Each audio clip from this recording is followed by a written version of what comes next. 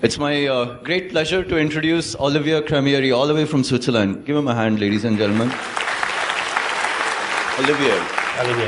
Olivier is the co-founder of BugBuster Incorporated.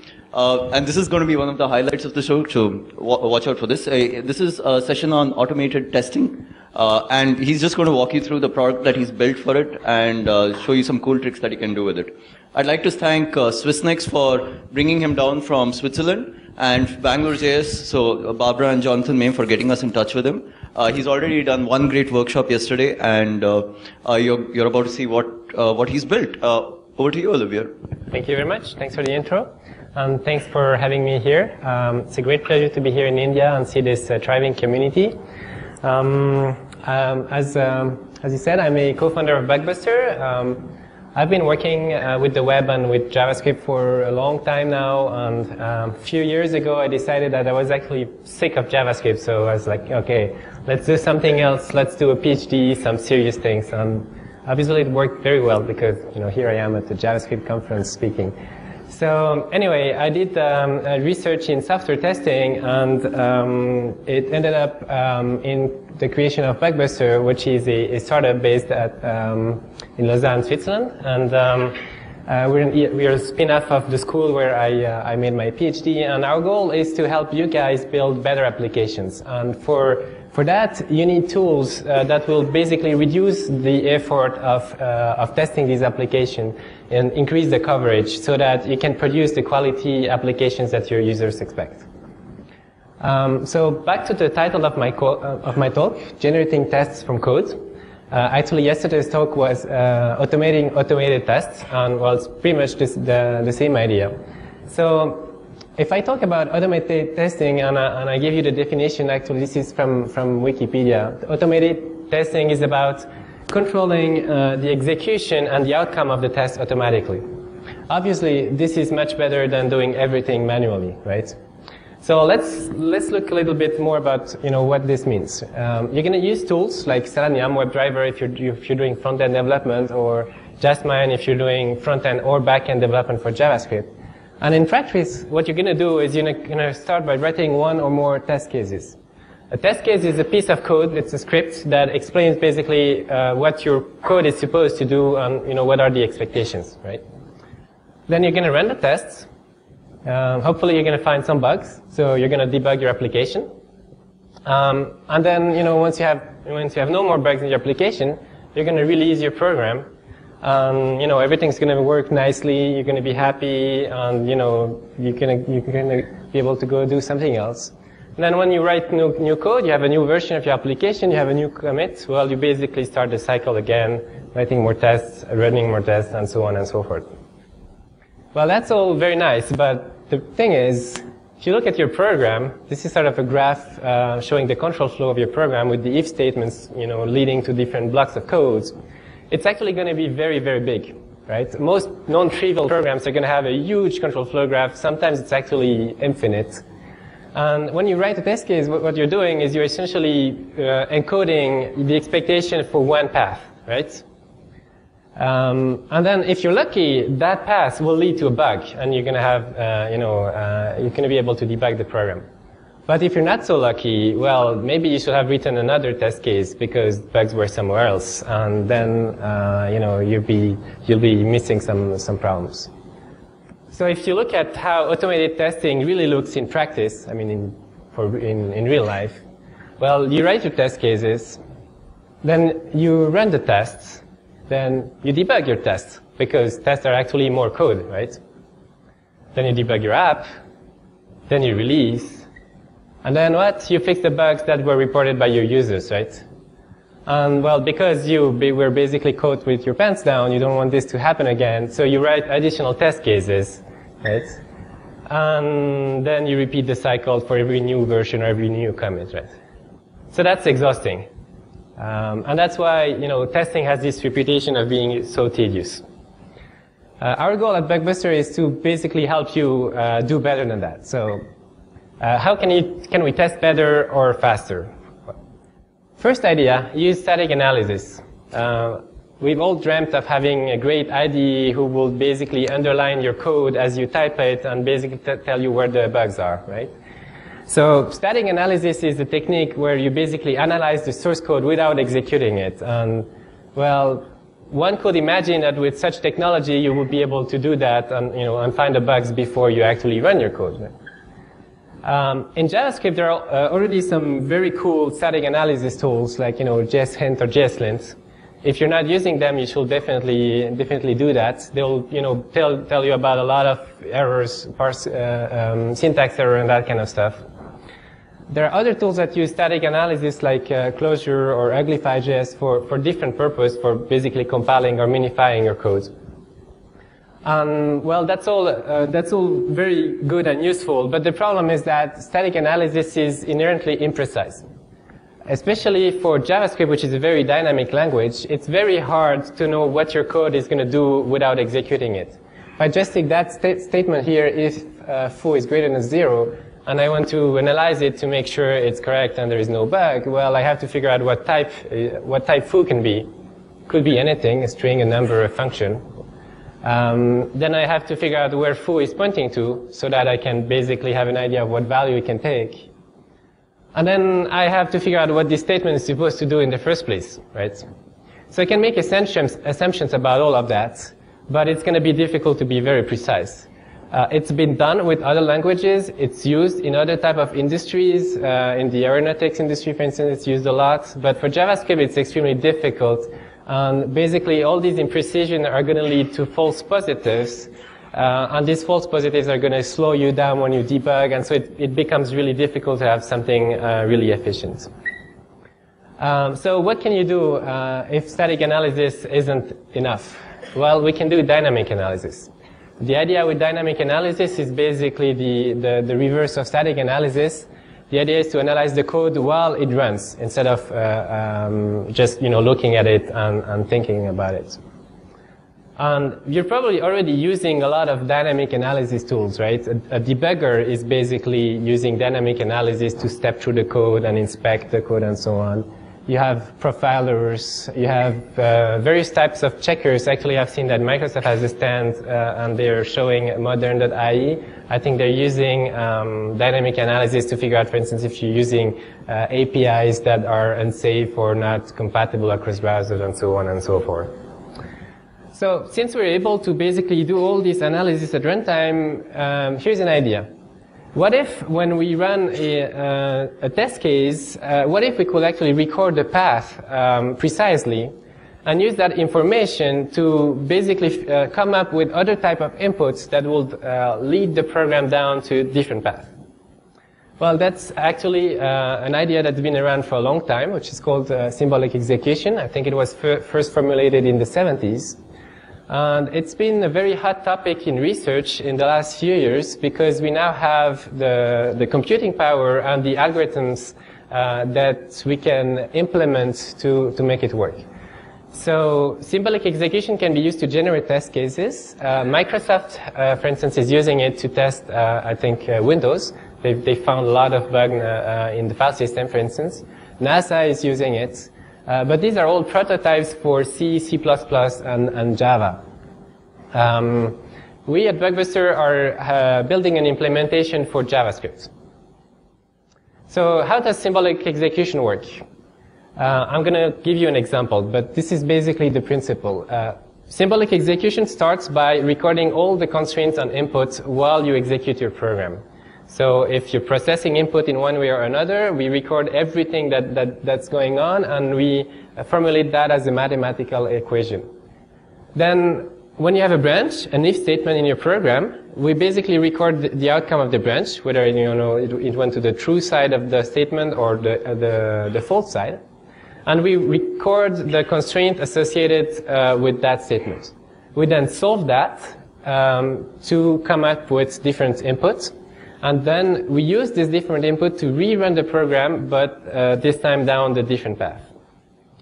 So let's go over an example.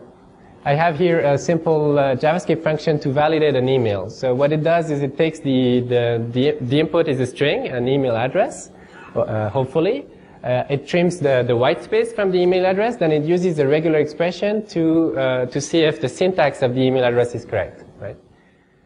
So how is symbolic execution going to handle that? Well, first it will run this function with arbitrary inputs, let's say just the string A. Then, well, for each line, it analyzes what's going on. So at line 2, the code is trimming the white spaces. So it's recording that email is not just the variable anymore. It's now email.trim. And then next line, you have an if statement, and that if statement is looking at your input value. And so we're recording a constraint that basically says, okay, I went to the false side of the branch, so my expression was false. And that's what I record. Then I basically pick that expression because I want to craft an email address that is actually valid. So I take my expression, I feed that to a solver, and the solver is basically going to come up with another input string for my program. So that I can then rerun the program with a valid email address. And that's how I basically cover the two paths of that simple statement. So what is this good for? First, it's actually very useful to understand your own codes. So we as developers, when we write code, we generally have an idea of how it works and how it should work. But sometimes, and actually very often, we write things that are capable of doing things that we have no idea. And by using that kind of techniques, we can discover these other behaviors before our users do. And that's pretty useful. So from there, we can generate or complete our test suits, which is also very useful. And we can also use that as a refactoring tool to compare the behaviors of two functions. So we are very happy to introduce today Unite. Unite is a new toy actually that we built to demonstrate symbolic execution for JavaScript. We unveiled it yesterday at the workshop, and it basically does exactly what I just described. So I'm going to go over a quick demo. And now if you can just stop breathing, stop tweeting, stop downloading so that I have internet access, that would be useful. So this is Unite. So Unite works by solving puzzles. So here I have a very simple puzzle that takes one variable, x, which is a number. So I have to declare that, the type of the input. It's pretty trivial, right? If x is defined, it returns true, otherwise it returns false. So I can click on run here. And if I have internet connection, I'll get the result. Yes, I have. So here you can see that the Unite came up with two input values. So first the input was x equals 0, and the output of the function was false. And then x equal 1, and the output of the function was true. Now, if I want to test my my example about validating email,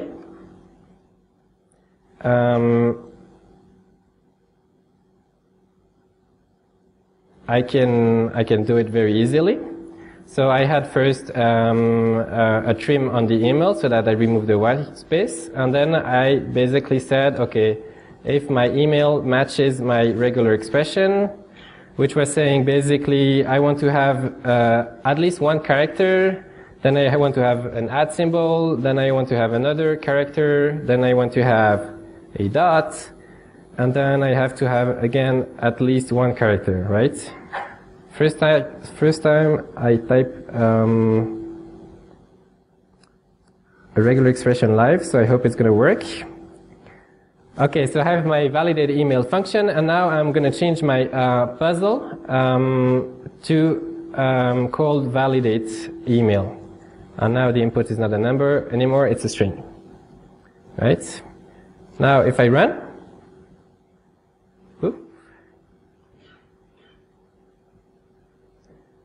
okay, you're still tweeting and downloading.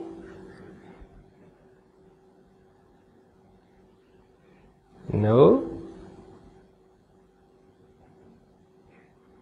So the people at the workshop yesterday can attest that this actually works.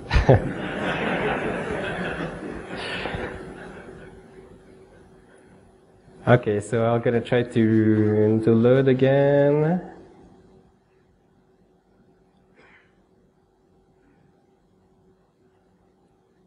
Okay, no internet connection.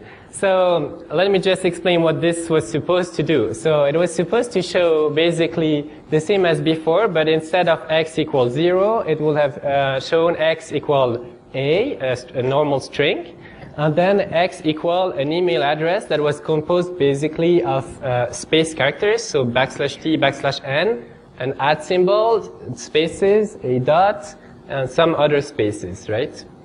And so that would have actually been a syntactically valid email address as far as my regular expression over here tells me. But it's obviously not one that is valid in reality.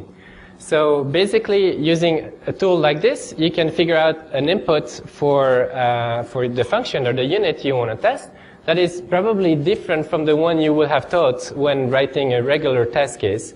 But that is actually very interesting because such an email address a wrong input could actually be the starting point of an attack to a piece of code, right? Because if you can start inputting some weird characters in a text field, for instance, God knows what you can do with it as far as, code injection goes and that kind of stuff. So it's pretty disappointing that you do, oh yes, it works. Well, let's put in on the fact that it went to Ireland, to Amazon, and came back to India, so that's why it took some time. So, so here you can see \t at \t dot \t. So from there you can figure out, for instance, that the email equal email.trim is actually completely useless because you have lots of spaces.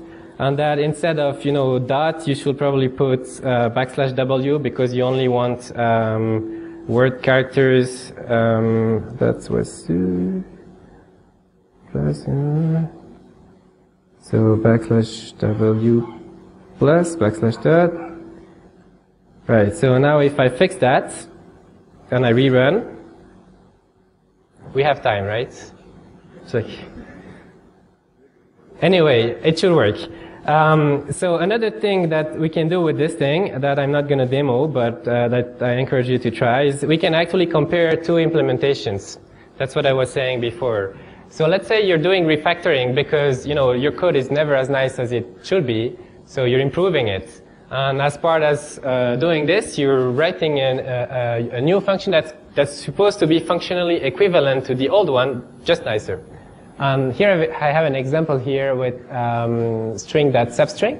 In JavaScript, you have actually two native methods, substring. One is subst and the other one is substring. And it's actually a cool example for refactoring because actually this is the kind of mistake you can make very easily because they sound the same, they're supposed to do the same, and they mostly do the same except for some parameters. So if I run that into Unite, and did the other example finish? No. Okay, no hope that this works, but you can try it for yourself. So the address is unite.bugbuster.com.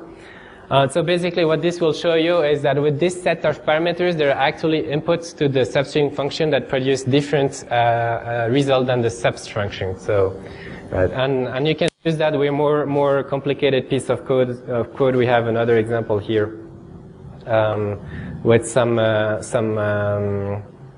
tag parsing codes, two functions that are equivalent.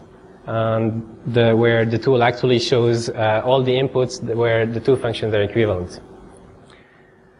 So Unite is actually, as I said, it's a toy, it's a playground. We want to get people used to the idea of dynamic analysis, the idea of generating inputs for your tests. And in order to get yourself familiar with it, we also built a few challenges. So you can go on Unite, maybe not now because it doesn't work, but and you can actually try to guess what a secret function does. So it's the same idea as the compare mode, but you basically have to guess the implementation of the function. All right, that's it for the demo, which was a great success. So beyond Unite, our main product is actually called BugBuster, and what it does is integration testing. So at the core, you have the same idea with symbolic execution, but on top of that, we also detect the UI elements on your web page. We trigger events so that we can trigger the JavaScript codes. And then when you have text values, we use symbolic execution to figure them out. So this is a way for you to explore your application as much as possible and try to basically see if your application behaves in odd ways. We also have a cool API that is timing insensitive. So if you compare that with Selenium, you're going to actually write much less code. I think I still have some time. So now I have a few slides explaining how this is all implemented and what are the challenges, what are the limitations. So as you can imagine, there are a few. The first one is how to go about tracing of constraints. So I have shown you this thing where when you execute the code, we analyze everything that is being done. And that actually requires basically instrumenting every single statement of your JavaScript code. So there are two ways to implement that. One is you can use a JavaScript parser and you can insert hooks in the JavaScript code so that you basically spy on everything that's being done. That's one way. It's difficult because then you're also going to have to basically re-implement a JavaScript virtual machine embedded in your JavaScript code. It's sort of very tricky. Another way, which is the way we implemented our solution, is you take a JavaScript engine like Rhino or JavaScript Core. In our case, we took JavaScript Core from WebKit. So JavaScript Core still has a version that is a pure JavaScript interpreter. So you have all the code that basically executes every single statement of JavaScript. You can modify that so that you can spy on the values and understand how your code works and trace the constraint. One thing that you're going to get, I think if the JavaScript Core developer were to look at what we did with JavaScript Core, they'll probably start crying because, we have a 1 to 2 orders of magnitude slowdown because, obviously we're messing up with everything.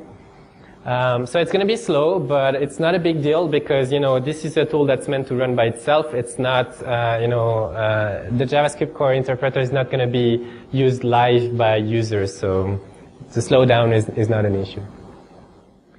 The other issue is how to solve the constraints. So again, with this example with the email address, I have to somehow be able to solve that equation, and it does not really look like an equation, right? It's code. So this is actually the most difficult part of the whole thing. And in order to do that, you can use SMT solvers. So SMT stands for satisfiable modulo theories. So it's a set of theories that map real-world problems like this problem to basically logic formulas that can be solved. This is fairly challenging, and this is the main reason why symbolic execution has not been used so much until now. Because actually, this is really very hard. And there are lots of smart people in research that are improving these things nowadays. In particular, for JavaScript, you're going to have specific issues. You have fairly interesting string manipulating functions in JavaScript. We have regular expressions. These are very challenging because you can express very complicated things with them, and then solving that is difficult. So some constraints cannot be solved. So if you try on Unite, you will see some things can be solved in less than a second. Others, they'll just time out.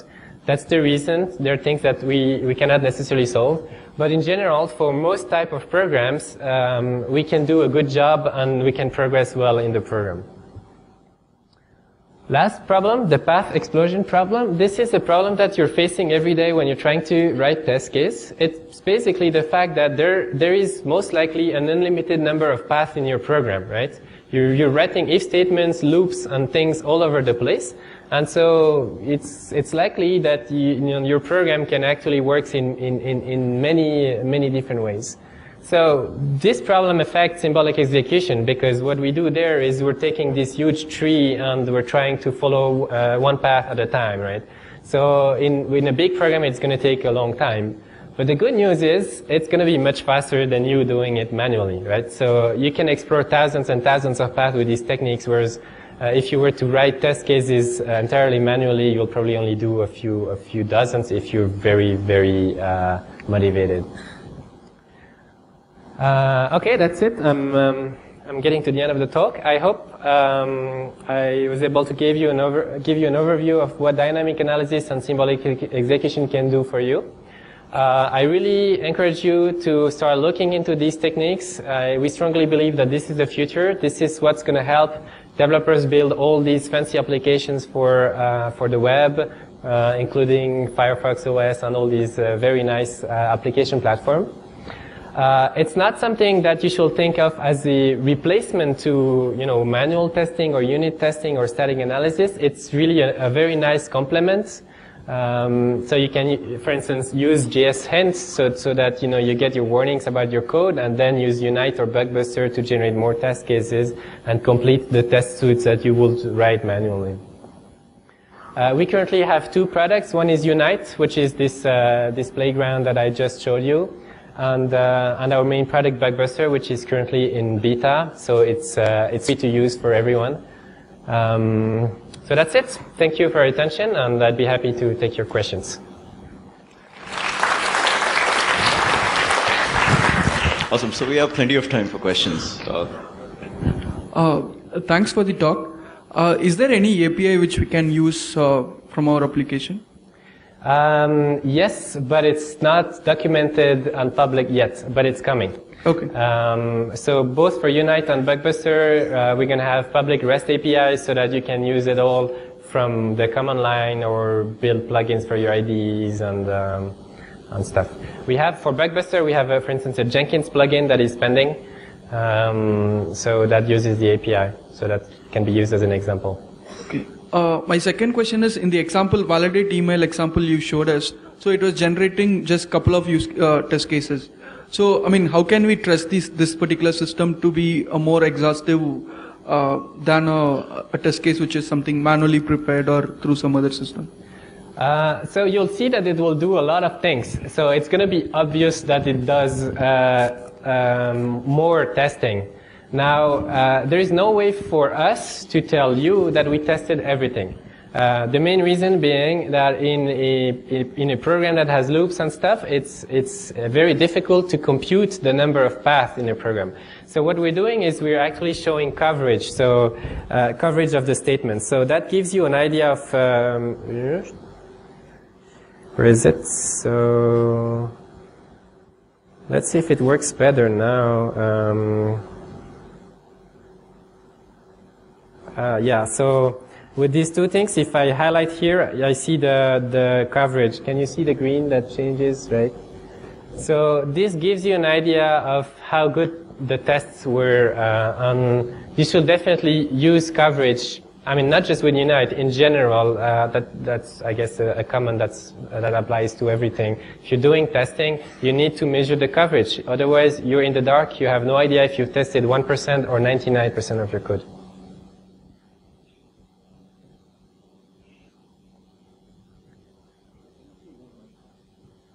The mic is moving.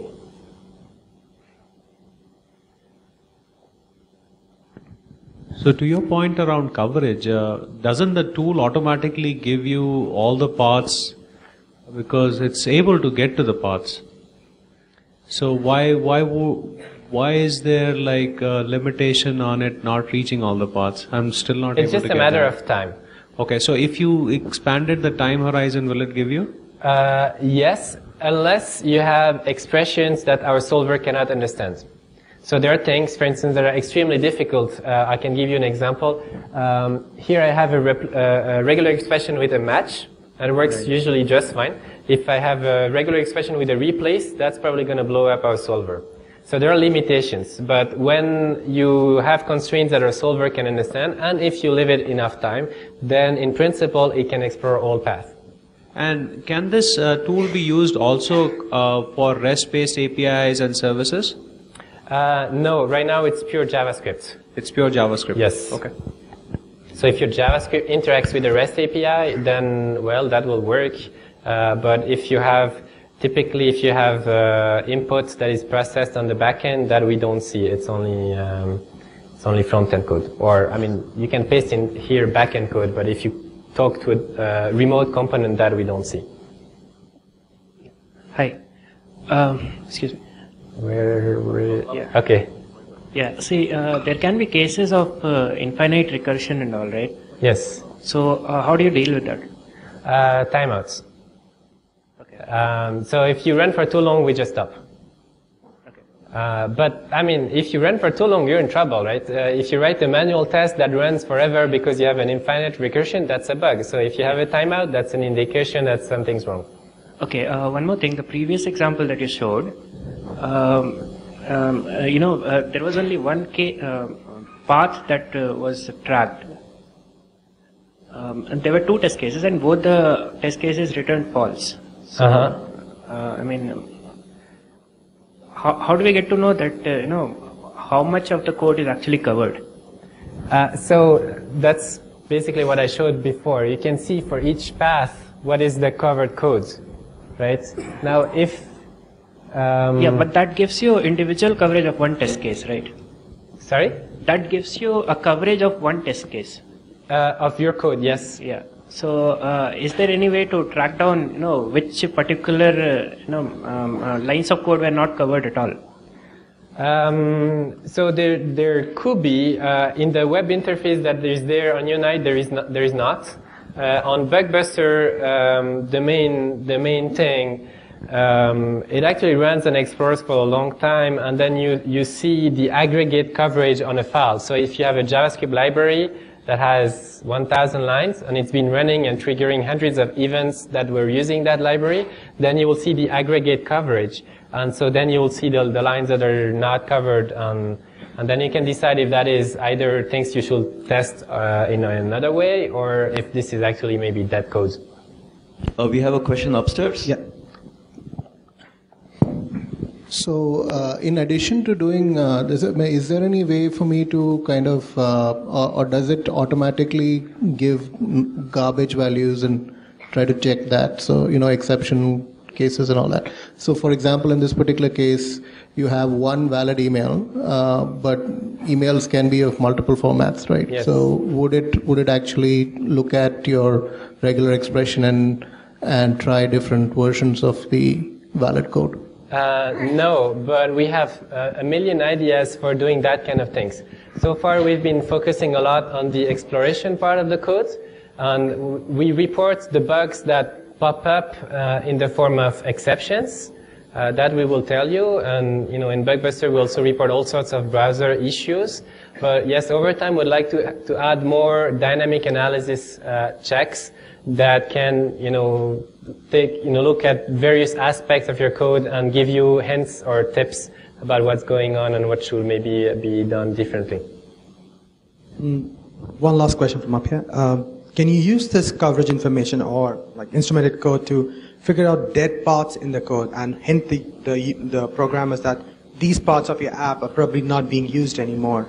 You think it's also possible? You can use that to get hints about what parts of your code are dead. Because if you run for a long time and it cannot figure out inputs, and you as a developer cannot either figure out inputs to reach these parts, then chances are that this is dead code. But it cannot tell you for sure this is dead code. Yeah, it doesn't have to. It can just hint at it.